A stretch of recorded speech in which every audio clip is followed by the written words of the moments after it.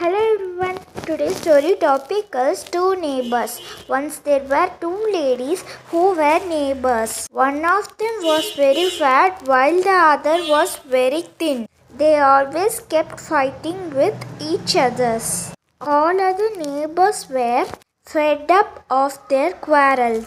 One day an elderly person said to the both ladies, "Why do you quarrel so much?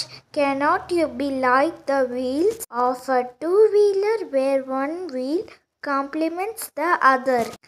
At this the lady said, "Yes, but now can a vehicle move smoothly when one tire is of a tractor and other of cycle?"